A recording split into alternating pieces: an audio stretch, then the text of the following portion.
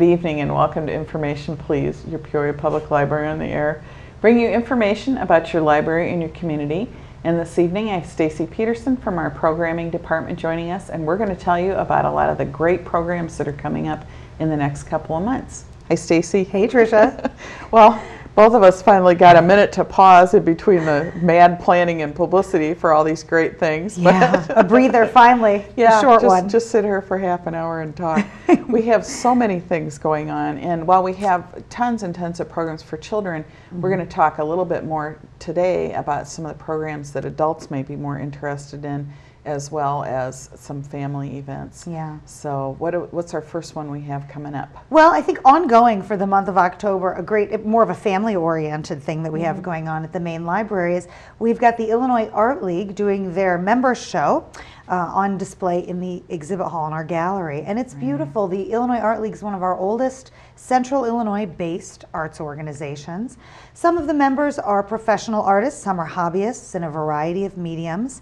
And we have several pieces down there from all these talented folks that we live with right in our community on display for the month of September. So we encourage people to come down and see that anytime the main library is open. So 6 days a week until 6 o'clock at night, not on Sundays.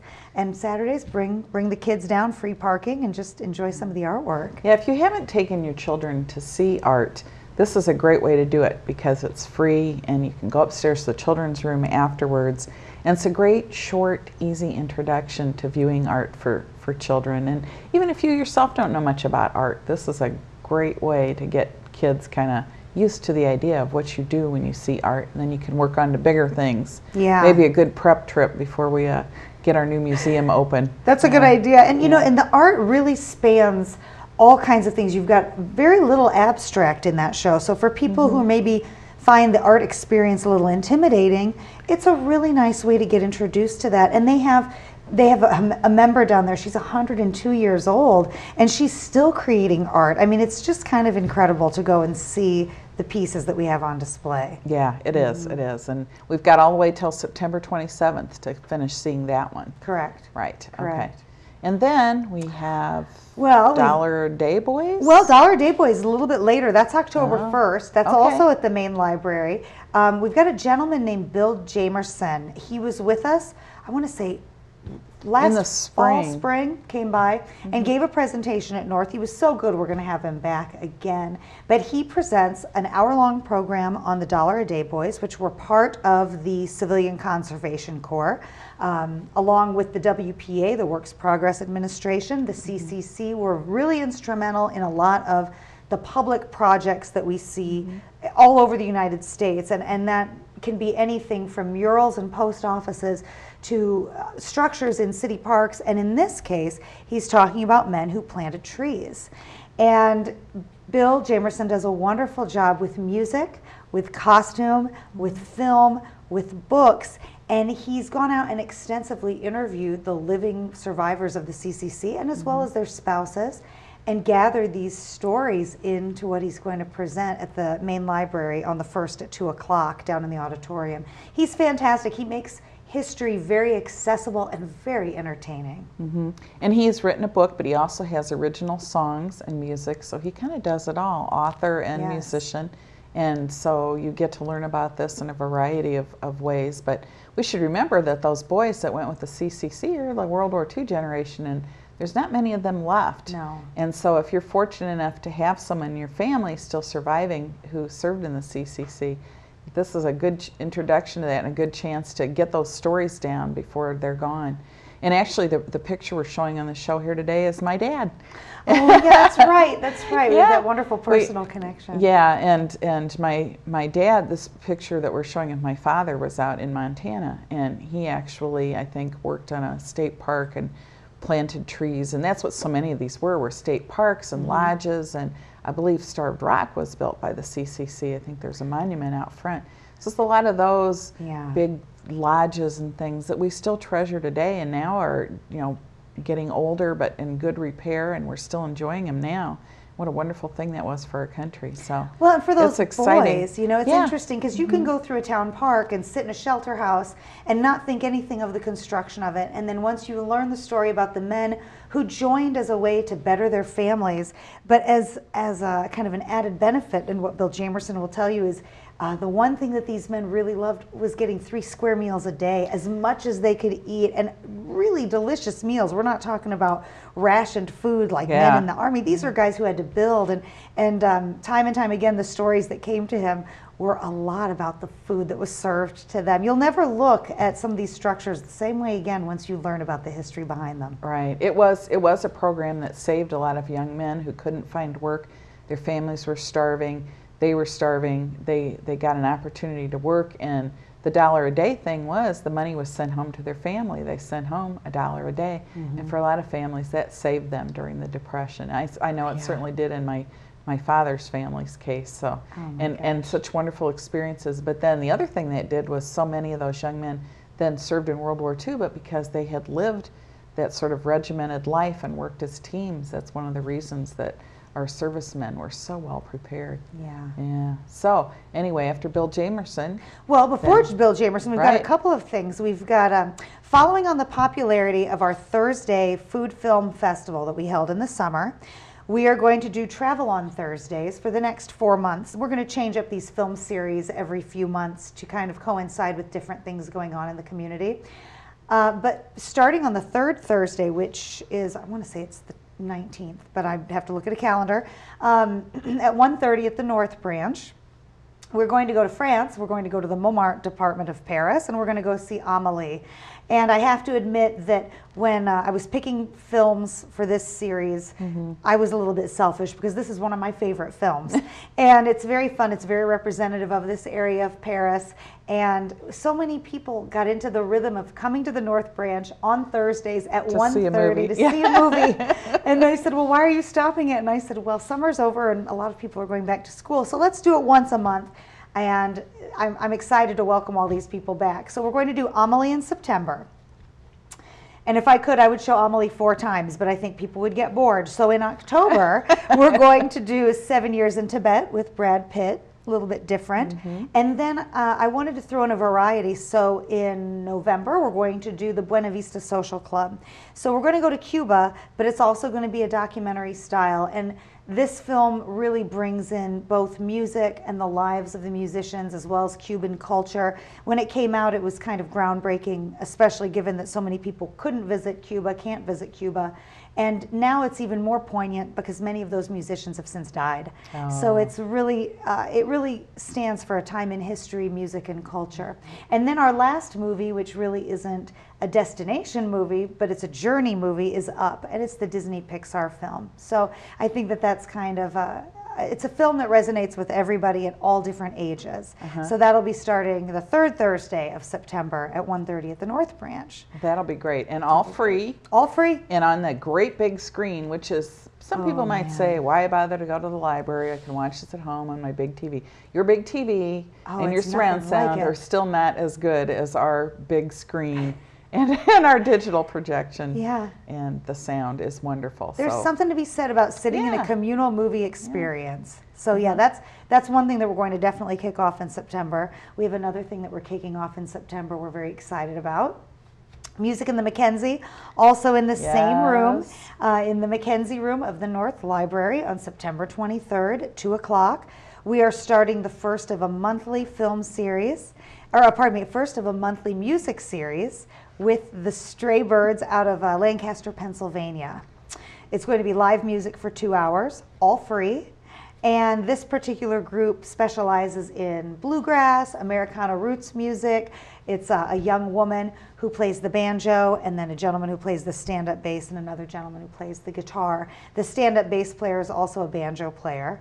And the guitar player actually made a living traveling Europe as a performance fiddler. So they kind of came together in the most unusual of ways, and we are very, very happy to host It sounded like it when you read their backstory. They both were travelers. They both were. I wondered if their name, the Stray Birds, came from that they were, the main musicians were both travelers, both songwriters, both just kind of making their living, you know, with their instrument and their voice and their bicycles. And Maya their rode her bicycles, bike yes. all over Europe, apparently. Yeah. It'll be very interesting to see live music. We've certainly had live music before with Little Rev and the Java Jews, but this will be a little bit different experience. And again, free, 2 hours of music with a break in between.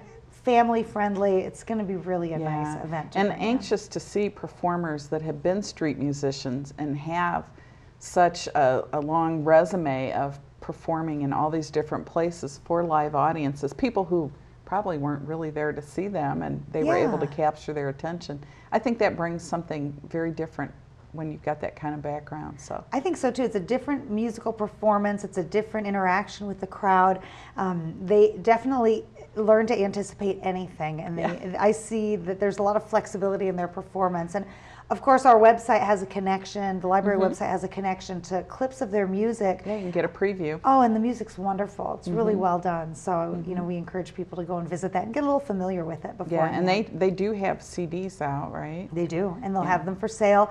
With a portion of those sales going to our friends of the Peoria Public Library group. We're very, very happy about that. Yeah, our performers are always so generous with our friends group. Yeah. So it's nice because it's fun for the people that come, but also, you know, help support future programming. Yeah, a little bit of do-gooding in an afternoon of music. Yeah, exactly. So, and what else do we have coming up? Well, that kind of concludes September. October, we are going to start some other exciting things. In the gallery, we have a woman who's native to Peoria, really Washington, Illinois. Her name is Kay Herbst Helms. Most recently, she was involved in an exhibit at Lakeview Library curated by Channy Lyons, who's a longtime friend of the library and somebody who's very prominent in the local art scene and familiar with female artists especially. But Kay worked for many, many years at Forest Park Nature Center, moved up to Mankato, Minnesota, and upon her retirement, decided that she'd like to do some photography. And she'd been kind of dabbling in that. And what came of that dream and that interest is what we are going to actually have on display for the month of October. One day she was talking to some friends of hers and she realized that she wanted to photograph hands. And one of the people that she was speaking with was a retired nun. And Kay was fascinated with the fact that these women use their hands in so many different ways. And the nun explained to her that it's interesting that as we age, our hands change, certainly the appearance of our hands change, but yet they still remain beautiful in many different ways. So Kay decided, she was literally struck by divine inspiration, and decided to photograph the hands of 13 retired nuns.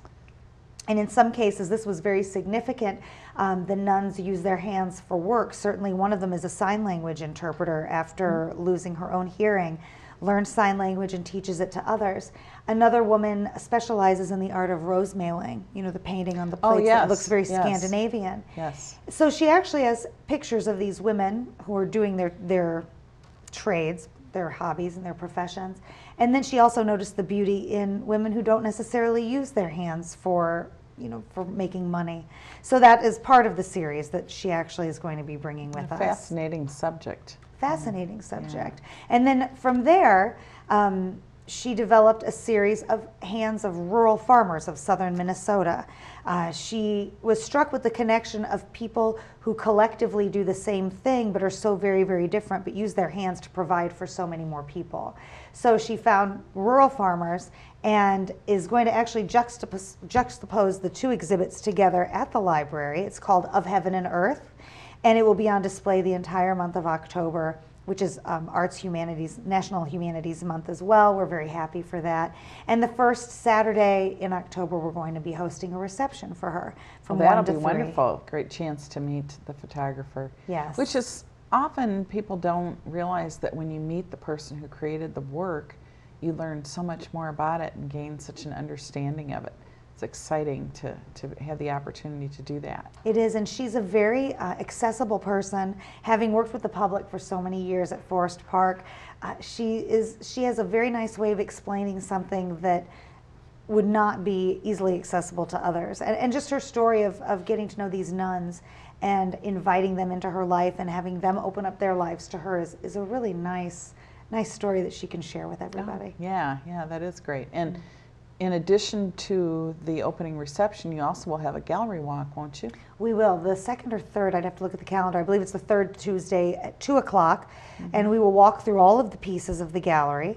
And then it'll culminate in a visit to the Friendly Finds bookstore. We just had one led by Nancy Davis, the president of the Illinois Art League, last week, and it was very, very well received. Nancy has an intuitive and familiar knowledge with all of the artists, and she was able to really tickle the crowd with kind of these fascinating little tidbits. So. Oh yeah, that's a wonderful thing to do too. Great excuse to maybe go have lunch with a friend and then come down to the library and take the gallery walk.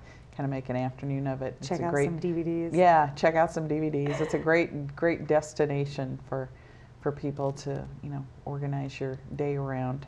It is. And so I think we missed one September event. Isn't an International Observe the Moon Night in September 22nd? September 29th, last Saturday of the month. This is really fun. We were invited to do this last year. If people in the area are not familiar with the observatory at Donovan Golf Course, they have to go out and see what happens. Usually I think they do it every Saturday night after dark. But this is actually International Observe the Moon Night. We will be out there with the wonderful volunteers who staff that machine. And we will be reading books related to the moon. And last year when we did this, we had so many families who came out. We had blankets on the floor. We had crafts for them. We had a whole stack of books. And we just sat and read as people went upstairs and literally observed the moon. It was really a joy. It's such a fun event.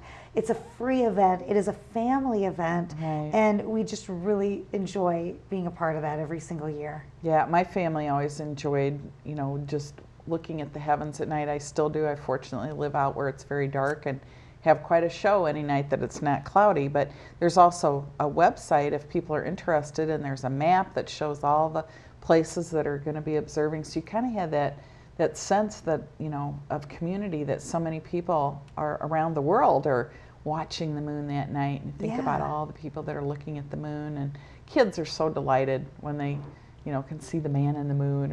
and the wonderful volunteers there at Northmore Observatory are so encouraging, and they want to share what they do on a weekly basis. It really is a thrill to be with people who are working with their passion, and they are very willing to be patient with you and help you, and they'll move the telescope. It really is fun. Like you said, somebody like me, I live in central Peoria. I don't get to go out and see the stars. I don't get that. There's too much light pollution. Yeah. Too much light pollution. It's a treat. It's fun, and people, the kids get to stay up later, and it really is kind of a nice kickoff for fall before it gets too cold to go out and do that. Yeah, exactly, exactly. And so, of course, October is also, I think we've gone through a lot of our things we have going on for adults, but in October we also have a lot of storytellers, and we have our paranormal investigator. Well, October's Halloween, so we have to be really aware of that. We have a long list, all month long, all ages, all locations. All locations. A couple of special things that we have. We have noted ghost hunter and scholar and author Rob Conover is going to be coming and giving a presentation. Monica Vest-Wheeler, if you've been to any kind of history interactive event in the Peoria area, she's usually there telling stories. She's going to actually be telling stories on the 17th of October around the fireplace at the North Branch. We've had a lot of PJ story times at the North Branch, and I had never seen it until a couple of months ago, and the kids literally show up in their pajamas.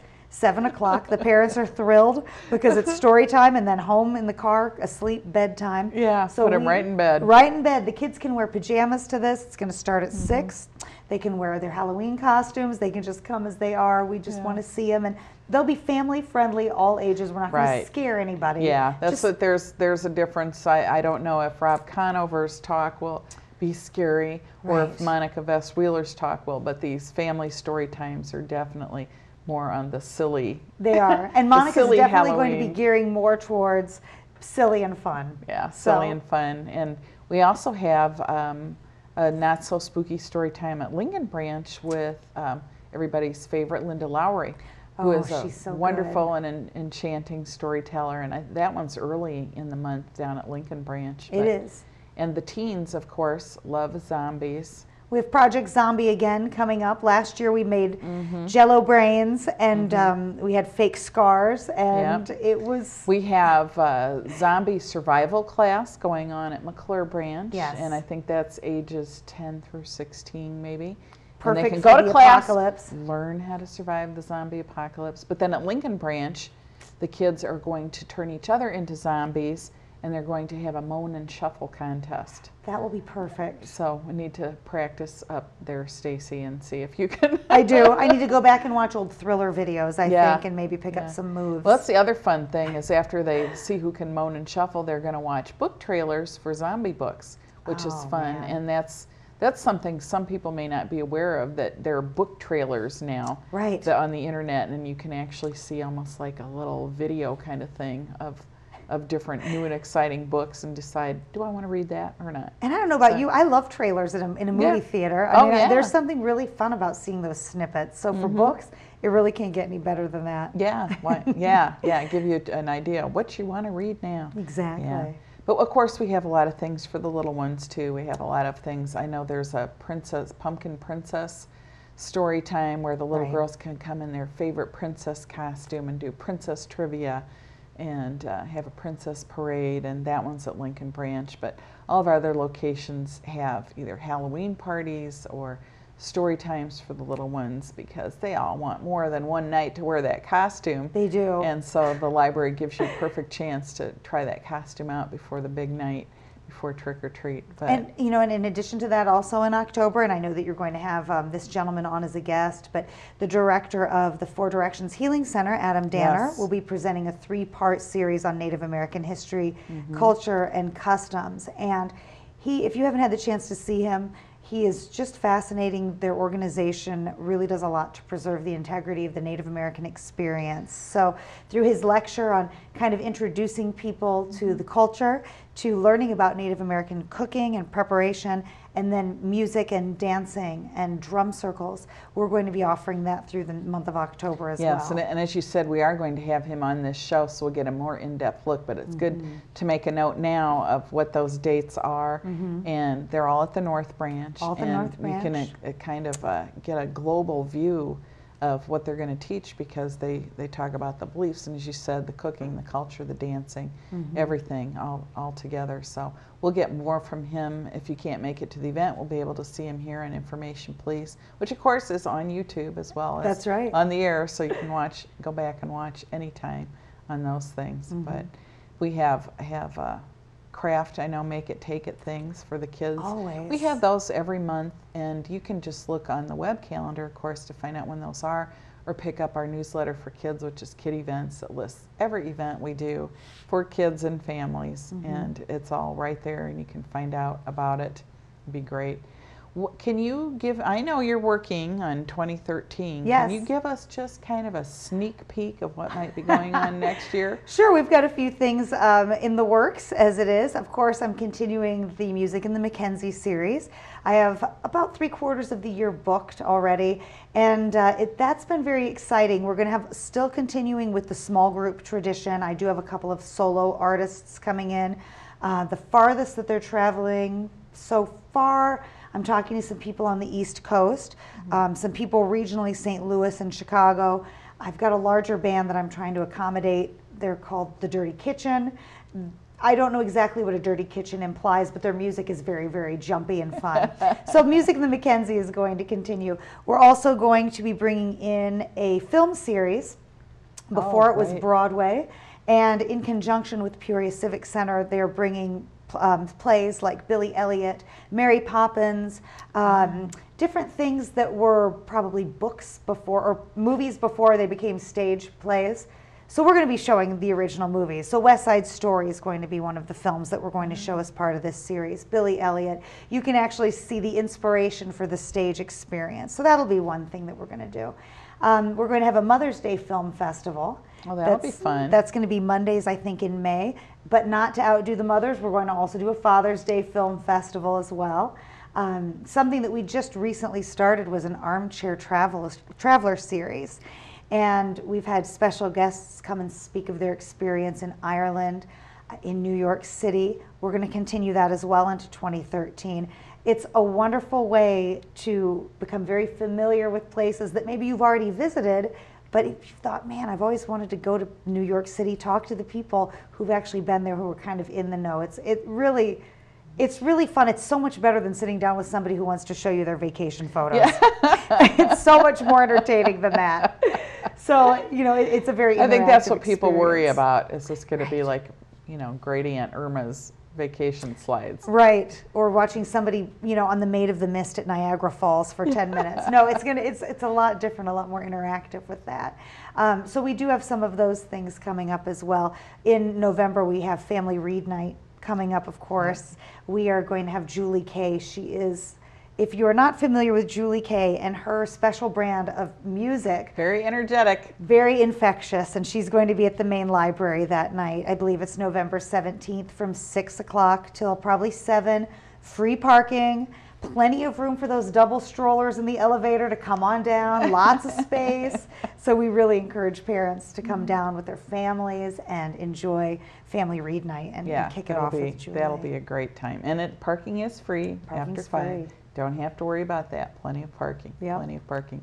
I know one thing we've sort of neglected is sometimes we offer classes, and we do have this photography series coming up. We do. In October, where we have a couple of photographers who are teaching a series of 3 classes, and then at the end there's a contest.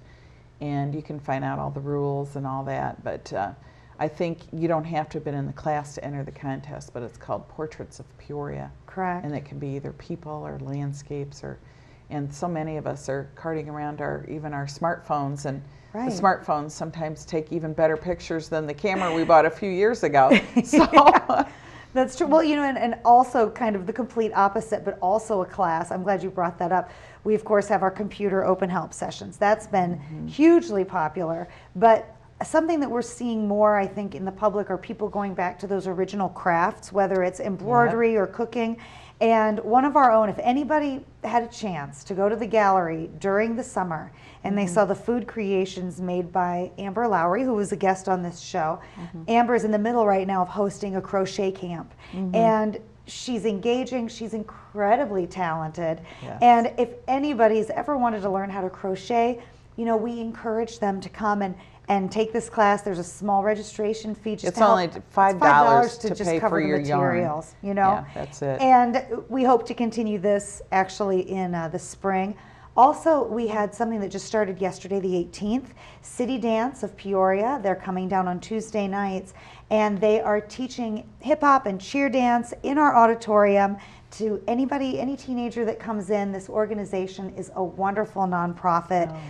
It's founded by local people. They do have a cap of 50 participants, and as you can imagine, it's wildly successful. So we ask that they call the programming department at 497-2120 with any questions, or if you want to get your name on the list or more information. So, you know, we really right now there's plenty of room. Right now there's plenty of room. But it is popular, and they do have a huge following. They perform down at the Lincoln branch, and I tell you, kids were getting up and dancing along with them. So you can imagine how they rock that auditorium pretty good. That'll be a lot of fun. A lot of fun. A lot of fun. And are the parents welcome to come watch, or is this more leave your kid? Nope, the parents it's teenagers, so some parents are still working, but they can certainly come and watch. There's plenty of room for them, and this continues through the school year. So wonderful. Yeah. Well, thank you, Stacy. I know you're busy and got to get back to booking more things. That's right. We gave you a lot of dates and a lot of information here. You can find all of it on peoriapubliclibrary.org or by calling the library at 497-2000, pick up passages, pick up kid events, or just stop in and ask someone at the desk what's going on. And you can find the exact details of all these programs. They're all free. They're all wonderful. Most of them are for the family. They're appropriate. And you have the added benefit of once you're in the library, you can check out all kinds of books, music, DVDs, sign up to use a meeting room for your own special program, whatever. We're a community center, and we've got everything that you need. We'll see you next week on Information Please.